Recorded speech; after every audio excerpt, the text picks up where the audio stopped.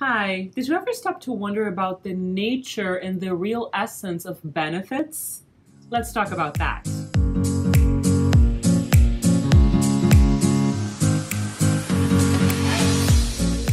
Hi, I'm Paola Ranova, founder of Ranova Enterprises and creator of the Cardinal Method of Life Connection.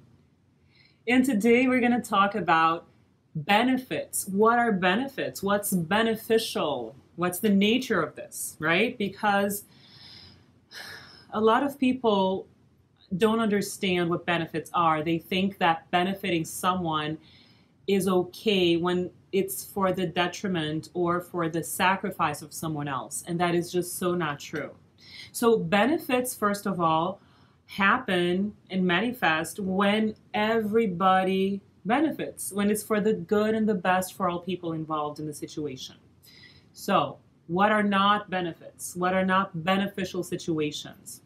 When you sacrifice yourself to please someone, when you do something you hate just so the other person won't feel hurt, that is so not aligned with the truth.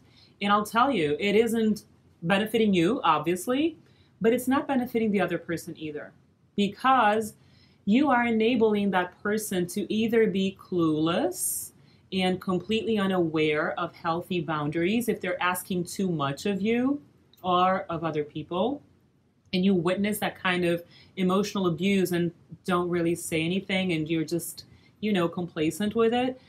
We have no idea how energy behaves when this kind of thing happens. So we think that being diplomatic is the most beneficial thing to do, but it is the opposite of a benefit. It is a distortion. It is an imbalance of energy, okay? Because we do need to expand in life and really do things that will challenge our comfort zones.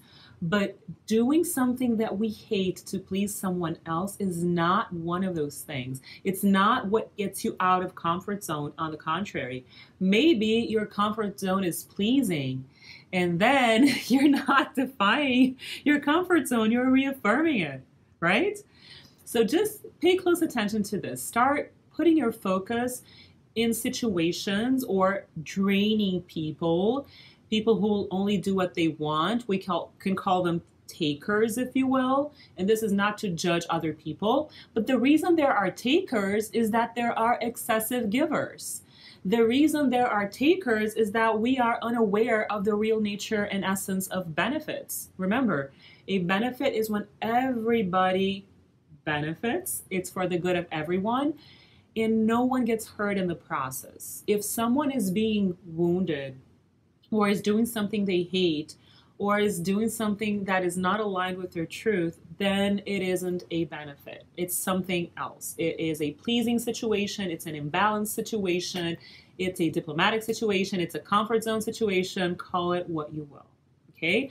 So don't hurt yourself in the process. Do not do something you hate doing just to please someone else. There's a video about the ahimsa principle in yoga that I recorded way back years ago that you can look at in our YouTube channel too. It's called the Ahimsa Principle, I think, but I'll put the links here for you to check it out. And another consequence of this distorted idea of benefiting or sacrificing self for others, which is total martyrdom, right? And martyrdom in the end is such an ego trip. I have to break it to you. People who take pride in being martyrs have a sophisticated way of feeding their ego. It's the image of a martyr the ego feeds on, the distorted ego, because the ego is not necessarily unhealthy. We're not here to destroy our egos. They're part of the human experience and they're part of the adult self.